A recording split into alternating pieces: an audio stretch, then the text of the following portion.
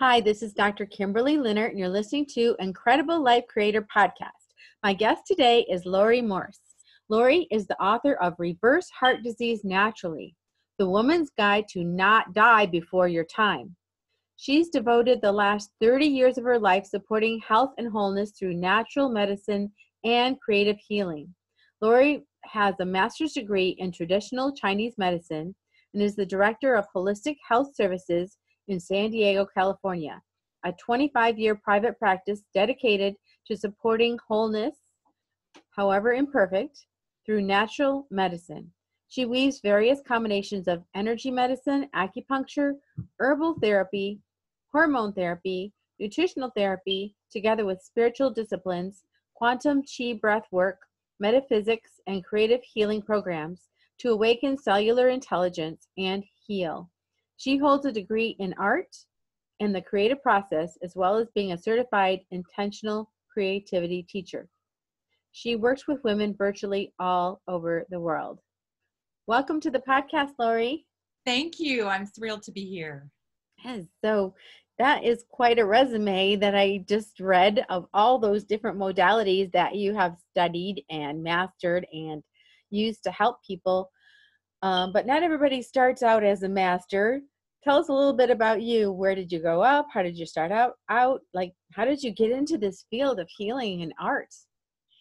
Yeah, well, I grew up in Southern California, between San Diego and Orange County, pretty much all my life. I've tried to leave a couple of times, but I always find myself coming back. San Diego is just a beautiful place to live. I ended up in corporate, sort of not by my choice, but it was just a job. And then I ended up being there for 10 or 12 years. But I knew very early on that it wasn't like it was soul sucking for me. I know it isn't for everybody, but I know that's not uncommon either. And I want to wake up like Mozart and Monet and be really excited about what I do every day. And so I would read all those books. I don't know if you remember those books, like What Color's Your Parachute and Do What You Love and the Money Will Follow. And I did all the exercises, and I knew it was something around health. And I managed health clubs and worked in health food restaurants. And I was getting a little bit closer. And then I was reading books also on Chinese medicine and yin and yang and qi. And they just fascinated me. And I ended up crossing paths with a college here in San Diego. There was only one of three. It was one of three in the whole country at the time. And I just knew I had to study this medicine. So that was kind of like a new landscape, a new vista that opened up for me. And then, the healing arts is my purpose in life. I now know I'm a healer. And then over the years, just the modalities just started becoming woven into what I do. And it's just a tapestry of what I have available to serve people now. And the art piece came up when I was going through menopause, and I thought, oh man, this is tough.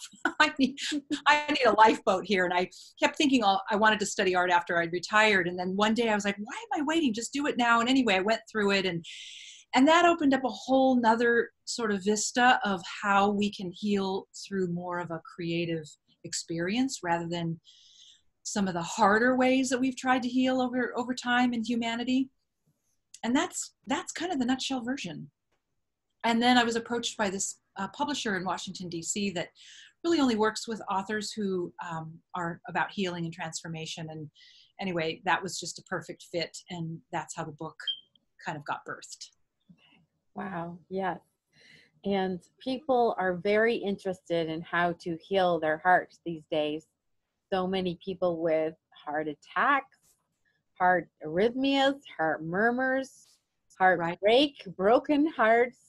Yeah. So much about the heart. It's true. And it's in every part of our life. I mean, it's our it love. Affects everything. It's just everything. It's just everything. So, as Tina Turner would say, what's love got to do with it? Are you asking me that? I'm asking you that. So when it comes to having a healthy heart, what's love got to do with it? Well, it's such a cool question, actually. I've never actually had it asked that way. So thank you for that. Really, love is the entire fabric of the universe. It's in every particle of the universe. We don't always know that until we have a journey where we discover, oh, that's the truth of life, not the bandwidth of fear and all the crazy stuff that is happening, in the world and even in our own minds, right? We have to sort of come to a place in our healing journey where we are willing to be guided by love, and that actually, like, the temple of that love is in our heart. Mm-hmm. And so I have learned in my time with working with people that hardened arteries or blocked arteries, or some of the symptoms that we think we just can take medication for and it'll be okay, there's such a thing called broken heart syndrome. You actually kind of said those words. I don't even know if that's a real thing. Mm-hmm. Yeah, I write about it in my book, and I learned about it from a cardiologist. So it's not like I made it up. It's a real thing. They've done research on it. But I guess my whole point is that all of these little symptoms that are cropping up are intelligent messages from our heart and our system to bring it to love, so that healing can be as full as we have the capacity for it to be. And a lot of times when we say the word love, we're sort of conditioned to think of romantic love. And it's really so much more than that. It's meeting love in ourselves and in the universe, so that we're in a full connected partnership with love, so that we can become all that we're designed to become. And then that happens, through the relationship of our heart. So, okay, so tell me more about that. How do we become connected to love, and how does that help our health? How do we get connected to that? Because people talk about love and there's like so many definitions of love. Right. What is that love that we're seeking to connect with that keeps us healthy emotionally, physically, spiritually? Yeah. Well, we could call it any number of things. We could call it source. We could call it life force. Sometimes I like to use creative life force, because that energy is very creative in its nature. And I don't mean necessarily painting, but we need to access our creative solutions all day long for raising teenagers and having businesses and being in good partnerships or that we need creative solutions all the time. In the Chinese medical model, the word is called qi. We could say light, we could say atomic energy, molecular energy, all those words. Some people are okay with the word God or Mother, Father, God. Some people aren't, like that just turns them off. So I really recommend, to your listeners, that they find the word that the universe is a word that sometimes is used. Find the word that speaks to them, or that they can invite inside on an intimate level, as well as be able to connect to in a broader level, because it's both.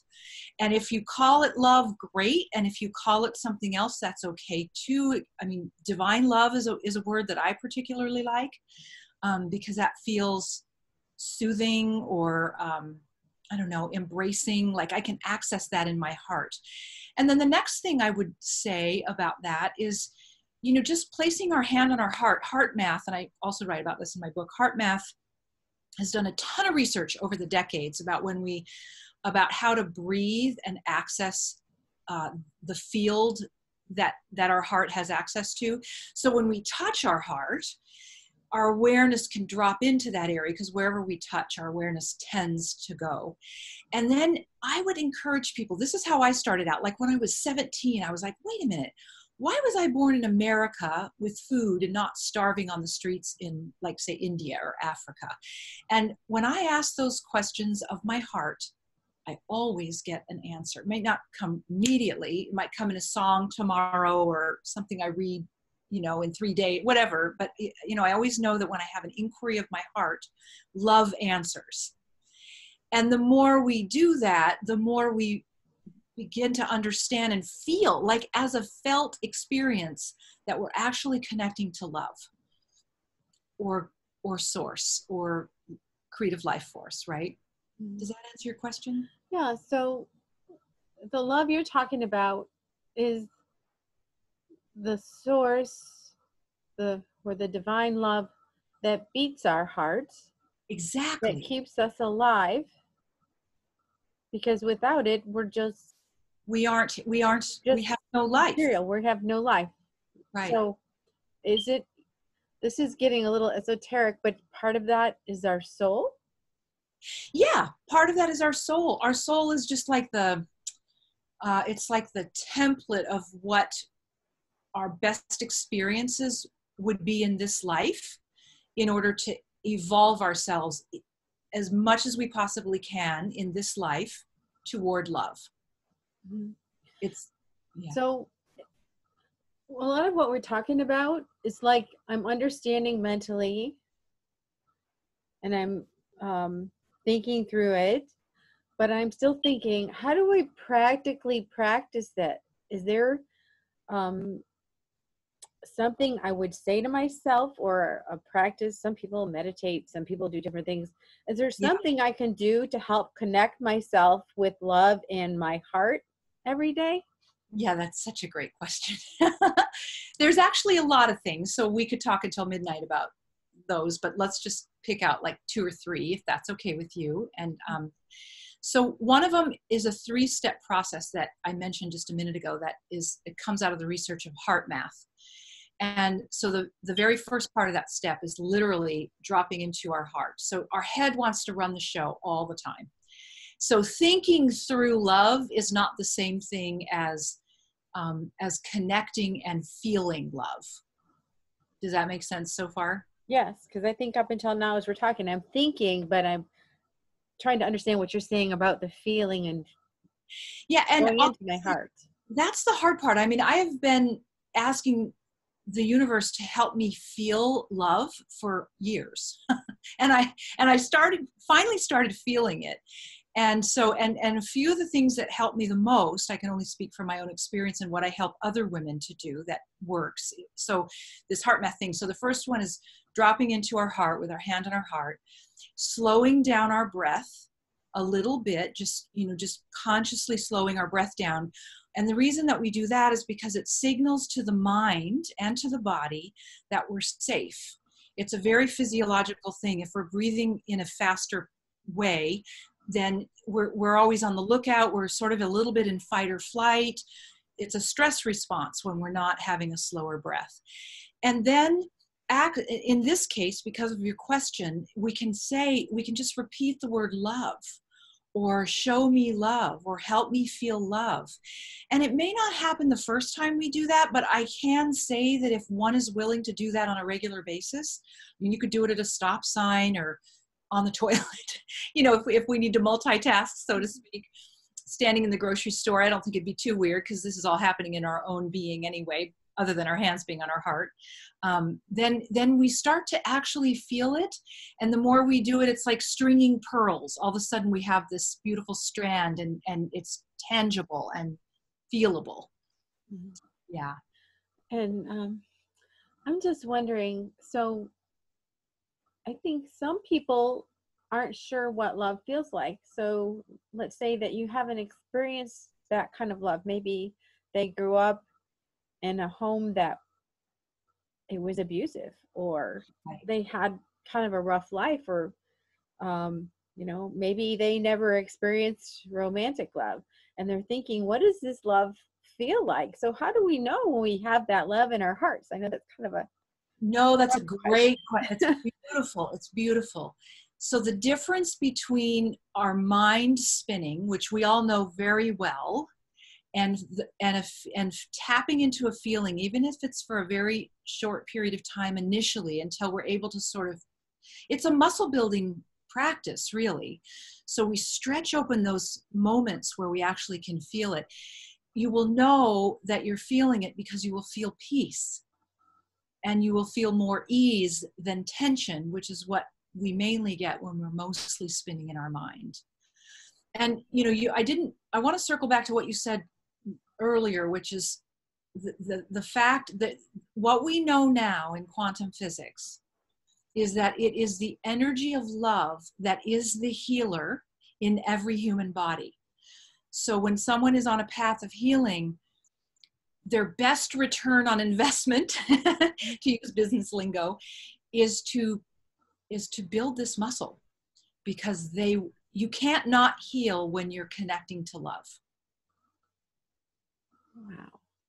And it's making me really think about that. And I think just practicing it is going to help integrate something like that. And Yeah. I've heard this before, and I'm sure other people have heard this too.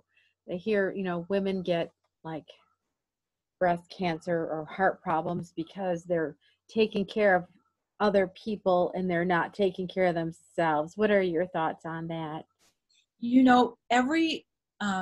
Every wisdom path or truth path or spiritual path has as one of its teachings that we must keep our own cup full first. And women are pleasers. And while there's nothing wrong with that, we're coming to a point we are at a point in human history where women can't leave themselves out of the equation. And so we have to discover ways to keep our cup full so that what we're doing and what we're offering and what we're giving from is a full cup. Otherwise, we will be faced with messages from our system that demand that of us. And those are called symptoms, Yeah. Yeah. So, are there any fallacies about how to keep your heart healthy that people believe and they practice, but that they're actually a mistake people are making about how to keep their heart healthy? I mean, yeah. Well, there's so Western medicine has medications. And for some people, it's important to actually take, like if their blood pressure is off the charts and it's been that way for a while, it's really important so they don't have a stroke that they lower their blood pressure. And there's beautiful things that have come forward in Western medicine that are saving lives every day, right now, as we're talking.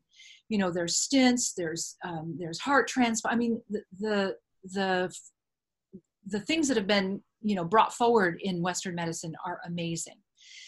The thing to know is that those don't always mean that we're pulling the roots up as to why the heart problem came about in the first place.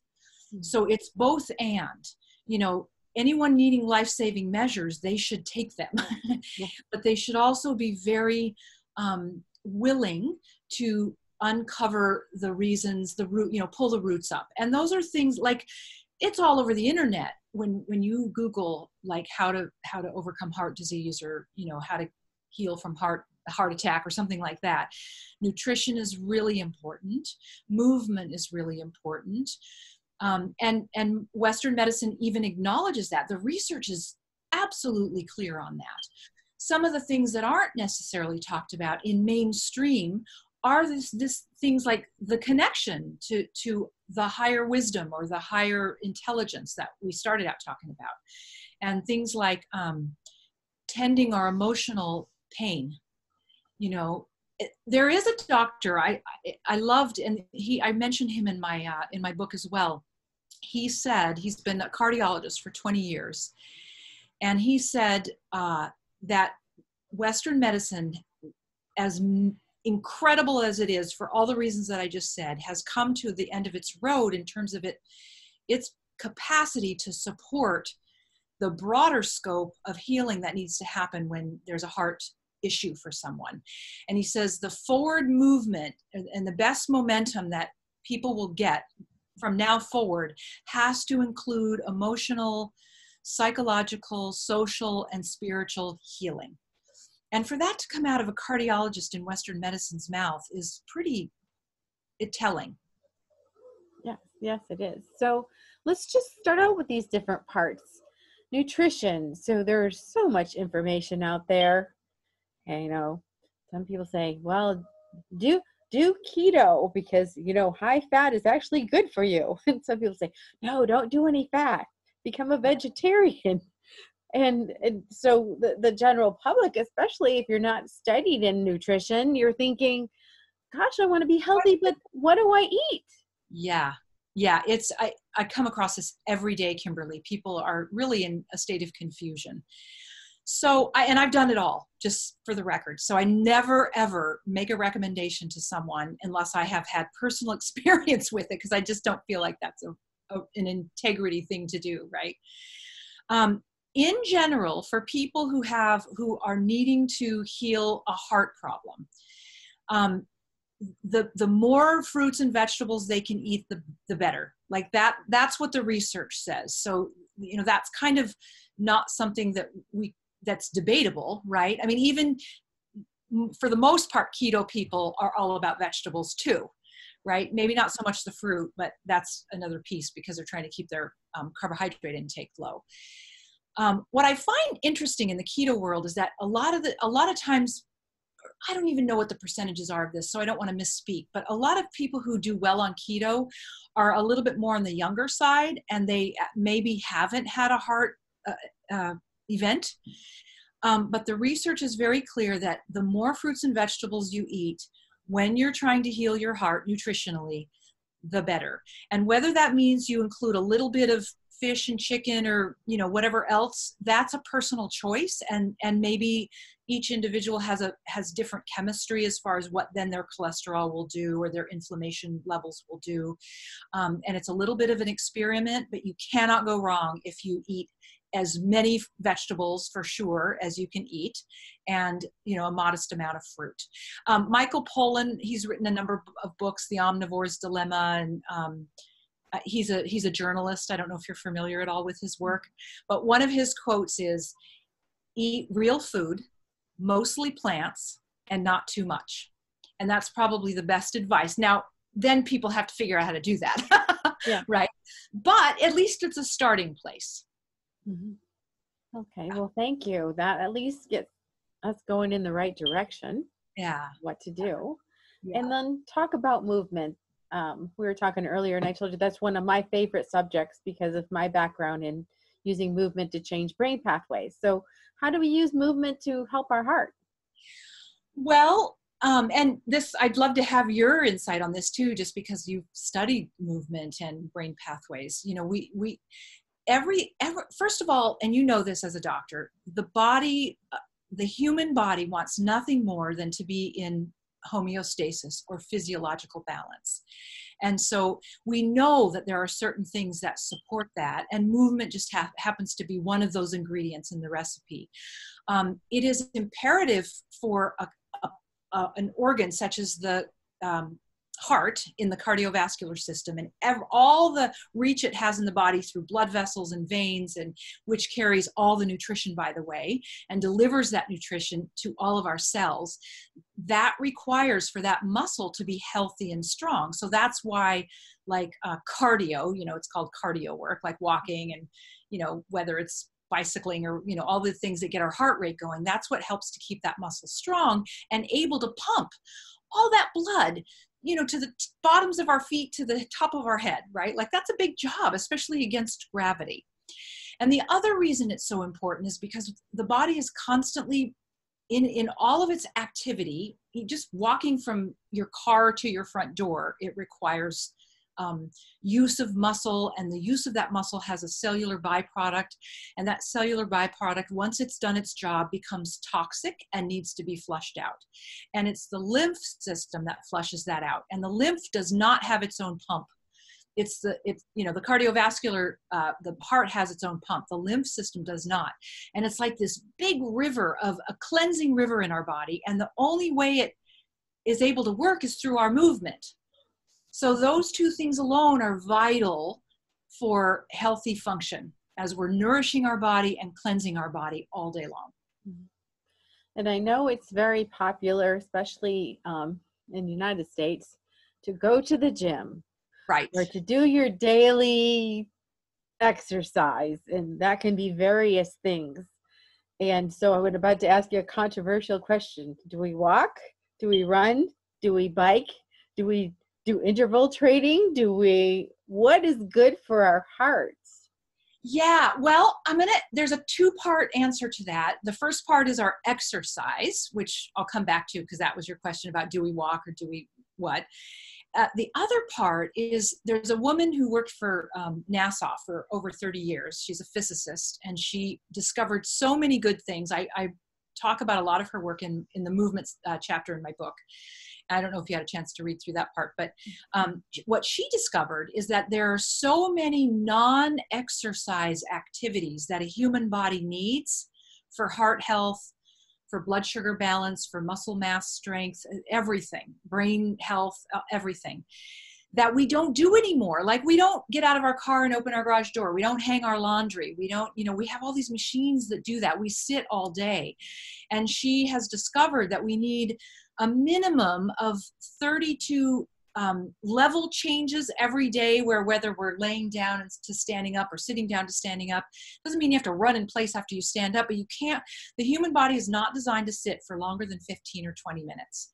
So just tending to the non-exercise physical movement is huge all throughout the day as much as possible. And then back to the exercise component, walking is researched to be excellent for hearts.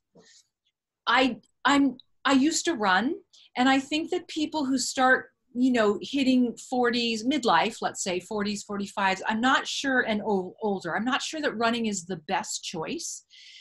High intensity interval training is excellent. So however one does that is, the research on that is incredibly good.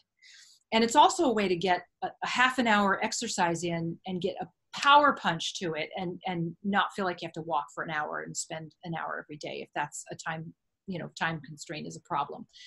So so I love high intensity. I think stationary bicycling is really good. I'm talking about the things specific for heart health. Someone who isn't tending their heart, and they're in the shape that they've always run, and running isn't a problem for them and they love it. No, not a problem. But for someone who's forcing themselves to run and they don't really want to, but they think they should because it's going to be good for them, I'm not a fan of that. I think that dancing is a beautiful way to move our body. Mini trampolining is a beautiful way to move our body. So does that answer your question? It does. And you mentioned one of my favorite ones for brain health too, which is that mini trampoline. Just reboots your brain. It's so helpful. If you're ever feeling down or not feeling that good or not that motivated, just get on your trampoline for a few minutes. It doesn't take long. I couldn't agree. I have that same experience. And, we haven't even touched upon, because a lot of times people with heart stuff and brain stuff, they can often have a little bit of a lean into depression or all the way in. And movement is really good for that. And it changes the way our body communicates hormonally, from a neurotransmitter perspective.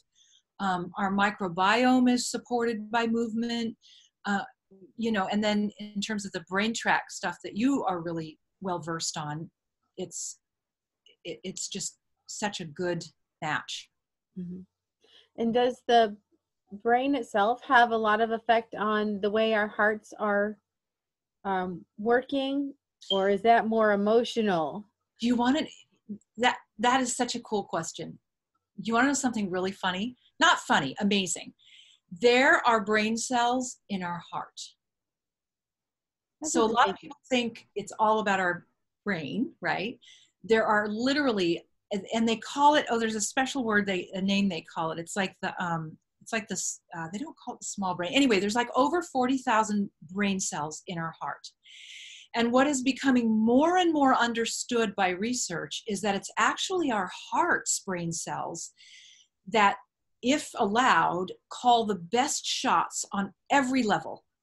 Choices, emotional stability, access to love, from our earlier chat part. And then the brain follows suit. But when we cut all that off by spinning in our brain and staying in our head, then we lose that vast intelligence that is just waiting to support every aspect of our life. So it's actually the heart first and then the brain. Got it.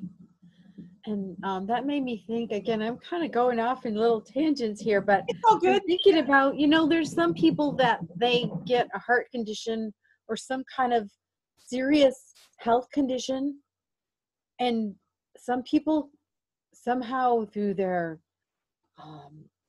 either intense deciding to get better, they get better. Like some people, they seem to just bounce back and they become healthy again. And then there's other people that they get the same, maybe the same condition, but they just Yes. keep going down, and sometimes they're even pass away. So is there anything with the heart in those brain cells that help with that? Or is it emotional? Well, I think the first thing is that everything we do is a choice. And when we include our heart, we make way better choices for ourselves than when we don't include our heart and we only go based on our mind, because our mind is almost all the time operating from the past. The heart has access by way of a very researched field of awareness that we don't necessarily see, but it's still there. Our heart has access to all possibilities. It also has access to the present moment, where we're not being driven by only our past and our fears and our old wounds and trauma and, betrayals and heartbreaks and stuff like that. When we're only in our head, we can only operate from that place. So, so I think I lost track of the beginning part of what you were asking. But actually that was... I know what I wanted to say. We have to make a decision to live. And if we don't make a very conscious decision to live, and that conscious decision to live would be including our heart, then we're not going to be on a track of living and healing. Yeah. Got it. So we've talked about several things, connecting your heart with love, the nutrition, the movement. What other things should we attend to or really look at or pay attention to keep our heart healthy? Yeah, you ask such good questions. I appreciate that. Well, we sort of touched on the emotional piece. So and this is a two-part thing too. So the first part is that everybody has these emotional energy tangles. It's like pain that we've lived with, whether it's from grief, from loss, from trauma, from any point in time in our life. It could be pain that we carried in with us through our DNA, through our lineage. It's betrayals and frustrations and things that haven't worked out the way we wished they have. It's literal heartbreak. Those are the things that are asking us to be healed. Now, most people are really afraid of those because it almost feels like it's all stuffed in a closet door, and if we open the door, it's going to all come tumbling out and suffocate us. And that's how I felt that way for a long time, and almost everyone I talk to feels that way. And what I can say unequivocally is that when we open that door and we have, we're including our heart in the journey, and I literally ask, like, okay, I have this thing that's coming up. I'm really afraid. I know that it's in my best interest to just literally turn and face it. And will you help me do that? Like, I ask my heart for that help. I ask divine love to support my need in doing that. And I've never been denied that help. And I don't think anybody who asks from that heartfelt place is denied. It's only the mind that starts blocking things out, blocking things off. Anyway, so that's the kind of what's up right now, is that we are willing to do our emotional healing work. Now, that being said, there's a buffet of ways that we can do that. Like going to a buffet and somewhere where there's lots of food. We can't eat all that food, right? We just pick what we like. One of my favorite dishes on that buffet to heal is by way of a creative process, a creative healing process.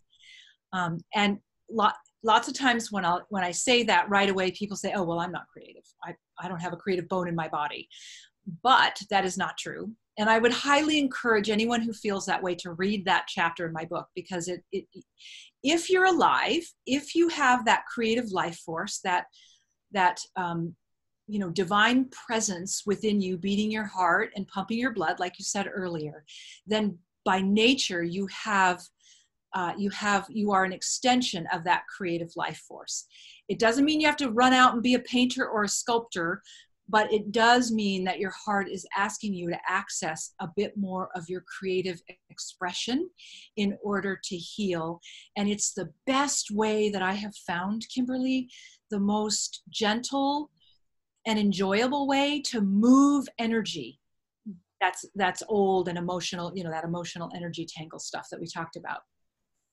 And it does. It's transformational, and it's like creative alchemy, and it's like amazing how that works when you engage in it. And I do give a very simple way of doing that in my book. It's just easy. And I was thinking, creativity can be so many things. It can be putting together a big pot of soup.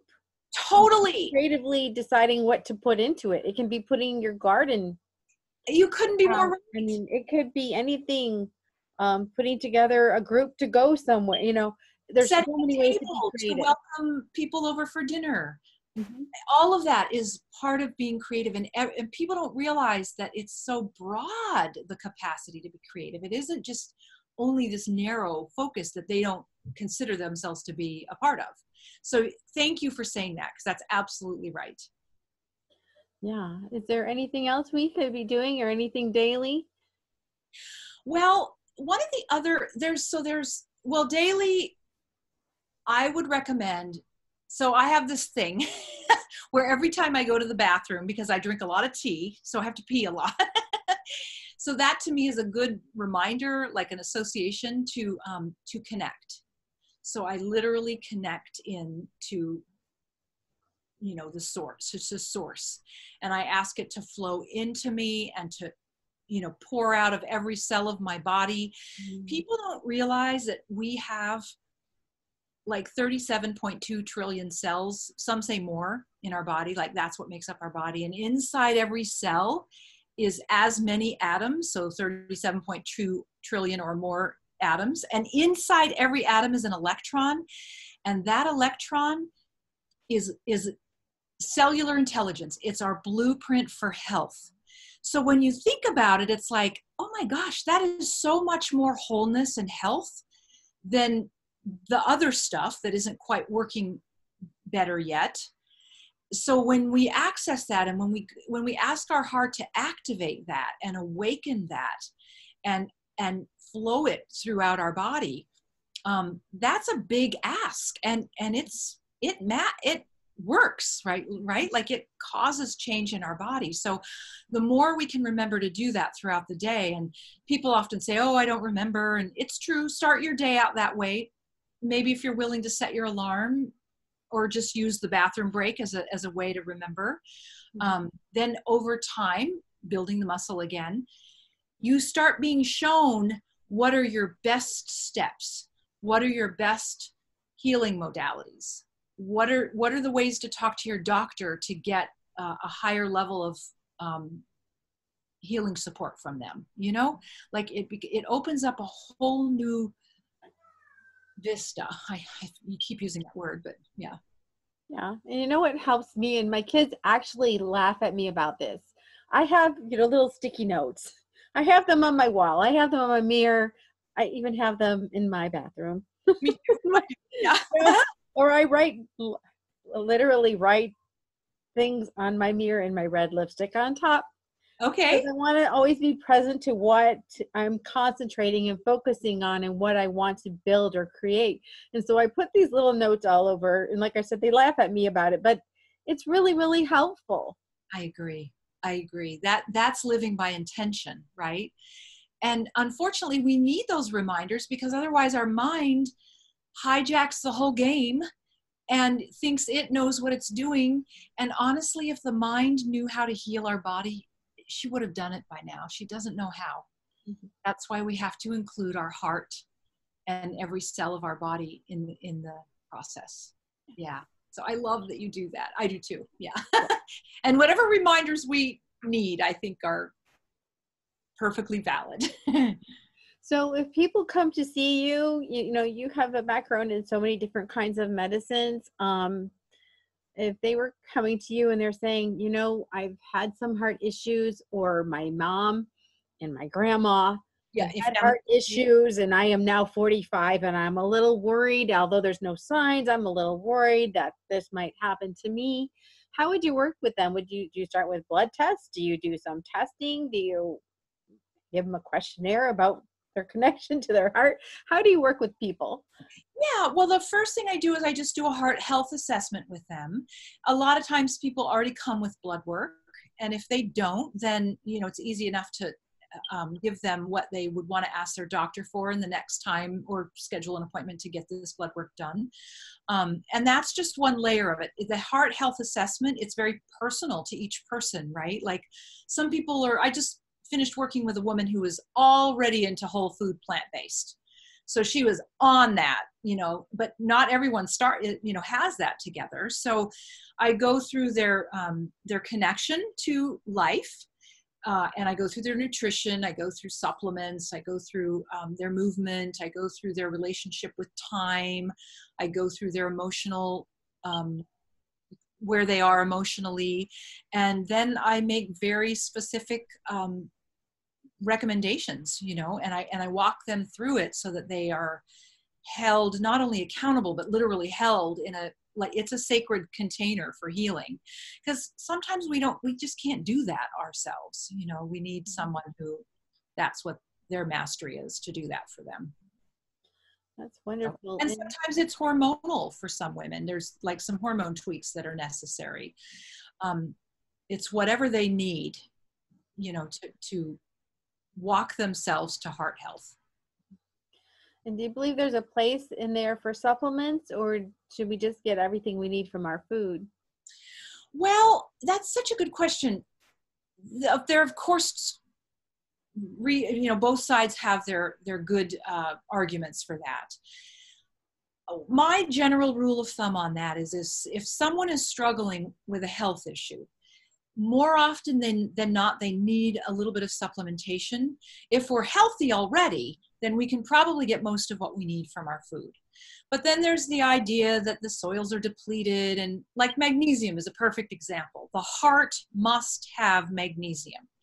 And foods don't have, I mean, this is research, like the foods that used to 50 years ago have this levels of magnesium only have this levels now.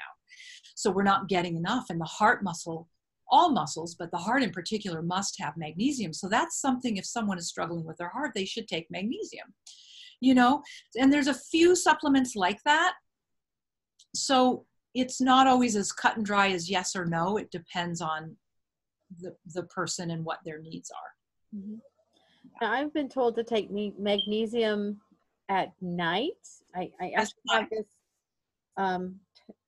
I guess it's called Calm or something. Oh, that's powder like that you make a little tea out of, and then you drink it before you go to sleep. Is that important to take it at night, or should? Well, not all supplements doesn't matter, but this one is one that is best taken at night because it's a mineral. So there's a heavier nature to minerals than there are to other supplements or herbs. And so it tends to be there's a little bit of a weightiness to it. So it helps people with their sleep. It helps them have better bowel movements in the morning. But the time that we sleep at night is when our body restores, repairs, rejuvenates. So if it has the material essence that it needs during that time at night, then it will have a better chance of a higher, more optimal repair. Yeah. So just to summarize, because we've talked about so many things, the connection, the movement, the nutrition, the emotional piece, the taking that time to just center in your heart and just feel that love connecting throughout your whole body. It seems like a lot to do. It does. And I can say a couple things about that. Are you asking me to say a couple things about it? One, they're all things that are natural to being human. So in the beginning, it might feel a little bit awkward or clunky because maybe it isn't woven in yet to our natural rhythm of the days. But these are things that the human body wants. So once we just get past that initial few days of awkwardness and we're willing to stick with it, our heart shows us ways to weave it in, no problem. Oh, okay, that's easy. I can do that.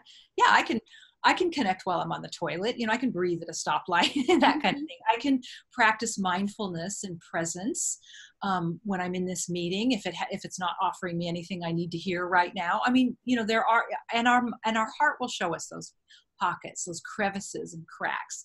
And, I ask my heart to show me those places. I say, show me all the cracks and crevices in life where you are, where love and laughter lives, where what I need for my highest health, it is, so that I can, have this as part of my regular day. And it's easy. We can also ask Spirit to make this easy and graceful. Like we don't have to suffer our way through it anymore. That's an old energy signature that is out. It's like, past energy time.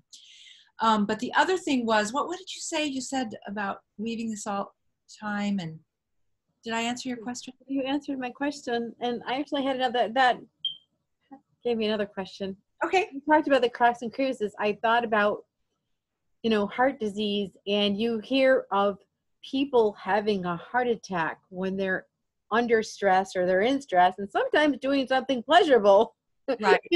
and it's stressful for them. How does that play into everything that you're doing with people? Well, what I'm doing with people is helping them to reverse the momentum towards the tipping point of a heart event, right? And research is clear. Reversing heart disease and preventing a heart attack or a stroke is doable. That's not a question. It's just like a lot of people get frustrated because they're like, well, what do I do? I'm already eating a lot of vegetables, but it's a multi-ingredient recipe, including these emotions, everything that you already listed. There's another chapter in my book called, I can't remember exactly what the title is, but it's about our relationship with time. And it helps us discover that time isn't as linear as the mind would have us believe. And that it's a little bit more circular and connected to the quantum field than we realize. And I give ways to actually connect into that so that we can actually begin the process of trusting that our system, which is bigger than just our body, connected to the fabric of love, the benevolent universe, the quantum field, will actually order everything in perfect timing if we ask for it. Oh, that's beautiful. It's so beautiful. Oh my God. I tell a couple stories in that chapter that are like, you can't, it's undeniable that it works. Yeah. Because when I think about, situations where like there's a mom, she's working, she's taking care of 4 kids, she's taking care of the house, and she looks at her to-do list and says, there's no way I'm getting this done today. Right. But if you think about time being more 3-dimensional, I guess, I don't know if that's what you're saying, but time being more flexible, like you can actually, that's a perfect word, Kimberly. Yeah, you can actually move the time around, or you can shift things. And I don't know if it's really all happening just in your mind or how it's happening, but if that feeling of, I only have this much time for this and this much time for this and this much time for this, and it gets overwhelming. It's true. You're absolutely right. And she might even have an aging parent that she's taking care of in that mix. Yeah, it's true. I think that that's a brilliant word, actually, flexible, because we tend to think of it as linear. We look at our to-do list. We say, I can't get all this done. And that's all very limited, linear and overwhelming. When we start practicing the idea that time is more flexible, there's this experience that our to-do list is no longer on a list, but it's living. It's a living energy I don't know how else to say it, like dynamic feed in connection with the universe, and the perfect timing, the perfect things, the perfect people we need to help us will be made aware of. And it's actually way more fun to do it that way, right? Like the stress to-do list overwhelming is not fun.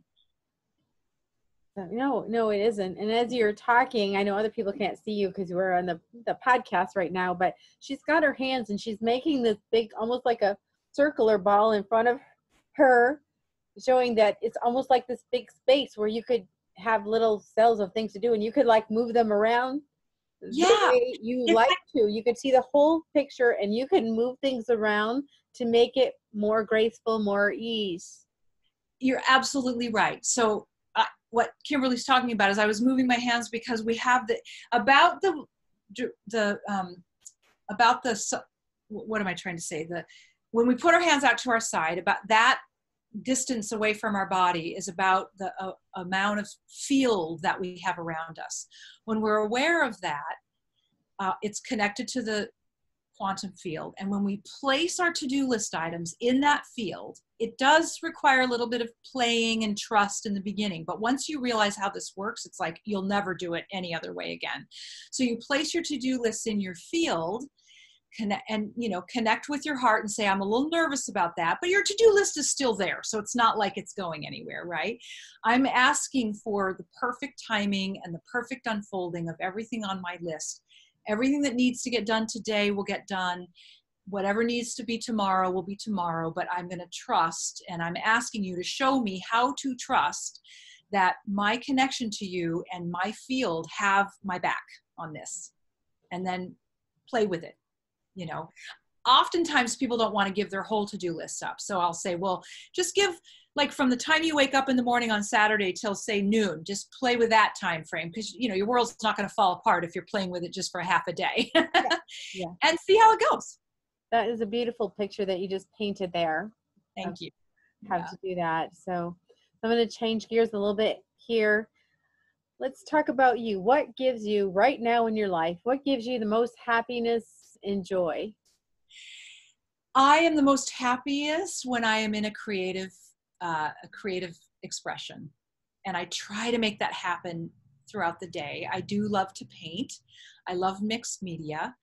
I was one of those people who did not know how to draw a stick figure. I dated artists because I wanted to be near like this idea of being a creative, but I didn't think it was me until one time after the third breakup with an artist, I was like, oh, I think I'm the one who wants to play with my creativity, right? So anyway, and what I know for a fact that it's just about playing with it, and it doesn't matter the outcome. It matters what happens, and specifically when we talk about creating with intention. So what I mean by that is I'll go to a journal page or a piece of printer paper, or a canvas if I'm going to be that formal about it, and I will write on that page an intention, like, I really want to sleep better, or I would like this relationship to have more ease in it, or whatever the thing is. I mean, we have long lists of those things, right? Mm-hmm. And then I just follow my heart and I just play. I pick out colors I like. I write things with, I might use watercolor pencils that I can later, blot out with water, and they make this cool thing. And that entire experience is part of what changes the energy. And it is magic. I almost used a off-color word. It is magic. Yeah. So that is literally my favorite thing. That is awesome. And as many of you know, I'm an artist, and I love creating also. Okay. But what I like most about art is that you can never make a mistake. It's exactly perfect every time. When you're creating it and it comes out of your hand or your mind or your whatever you're creating, it's perfect. You're so right. You're absolutely right. And don't they call them happy mistakes? Like, don't you discover the most amazing things through your mistakes? Yes. Yeah. And I actually had an art teacher that told me if your painting looks too perfect, do something to mess it up, because it doesn't look authentic anymore. You have to do something to make it so it doesn't look like it was printed in a factory. You want it to look Perfect advice. I love that. personalized. That's so good. So what kind of art do you like?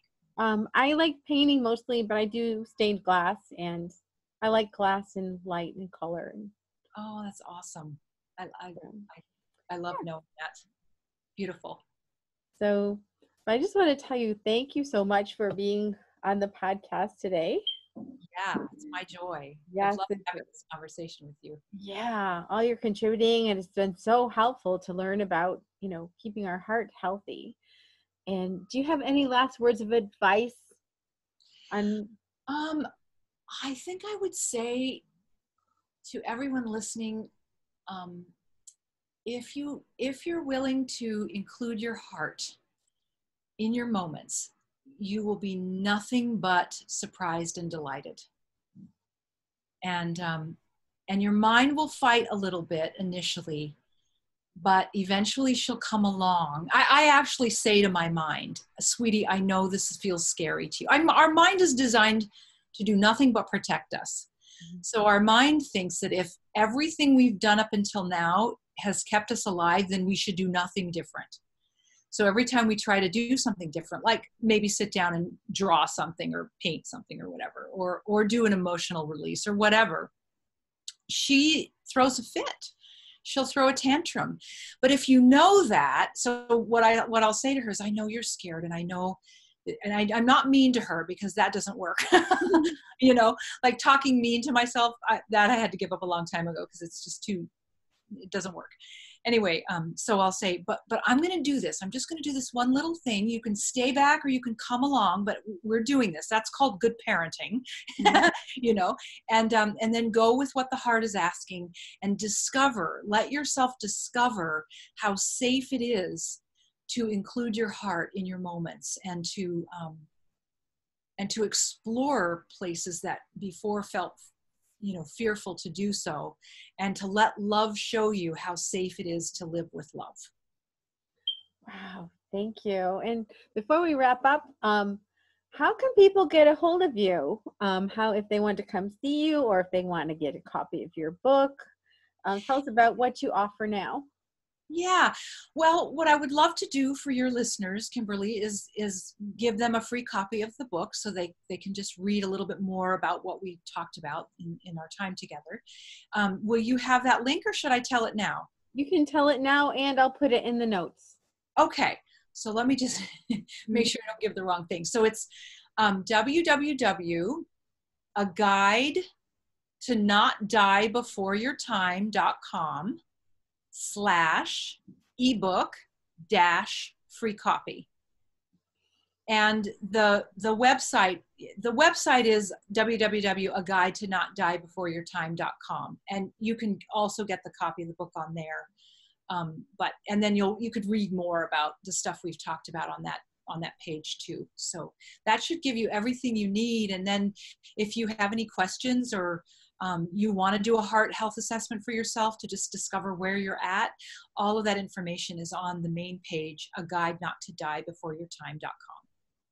Awesome. Well, thank you so much, and thanks for all your contributions. And it's been wonderful talking to you. Yeah, I feel likewise. I've loved your questions. I loved our conversation. I know I talked a lot, but thank you it's been my joy. Yeah. All right. Well, we'll talk to you again soon. Okay, Kimberly. Thank you. Bye.